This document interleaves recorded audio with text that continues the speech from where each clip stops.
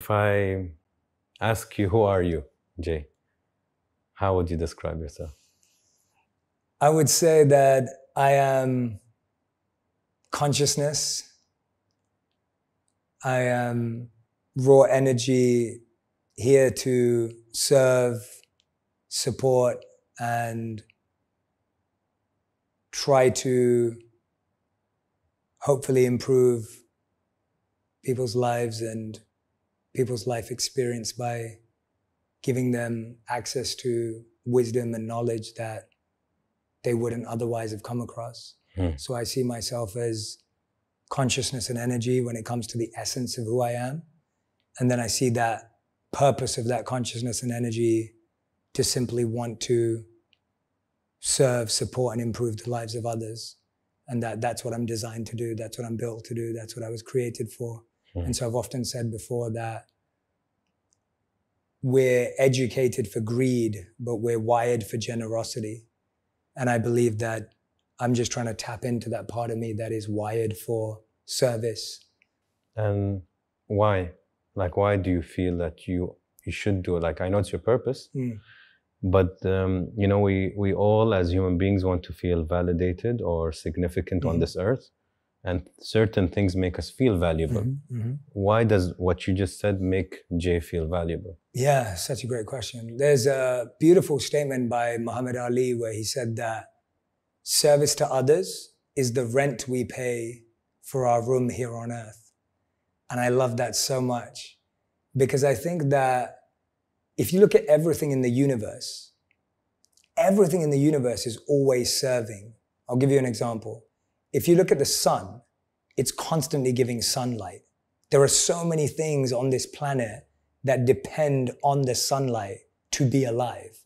If you look at the water, it's always fueling people, it's nourishing people, it's hydrating people. The water is always serving. If you look at a tree is growing every single day so that it can provide shade, it can provide fruits, it can provide flowers, all in the service of others.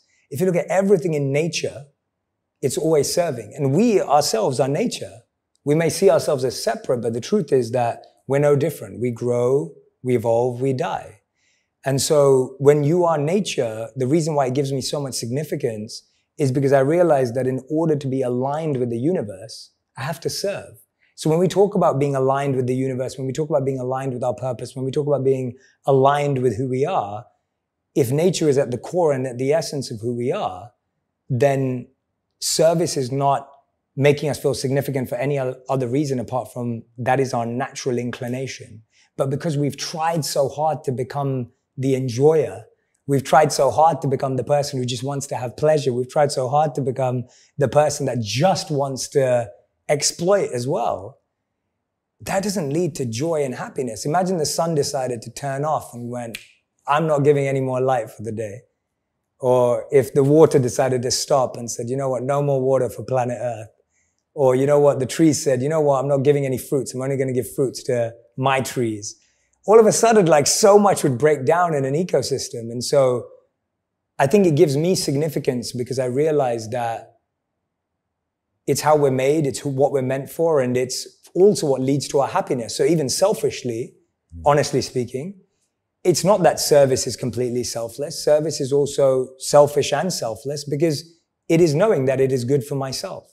It is also going to make me happy. It is also going to make me feel content. And I think you know this, and we feel this, that I'm sure in your lifetime, you've had so many of the greatest pleasures. And I'm not saying any of those are bad. And I'm not saying we shouldn't have fun. And I'm not saying we shouldn't have nice things. And I'm not saying we shouldn't be happy and surrounded by beautiful things. But what I am saying is we know that all of those things are useful and necessary, but those aren't the things that make you go to bed feeling fulfilled and grateful and happy about your life. And so I think when anyone's served, when anyone's tried to serve, the feeling is incomparable.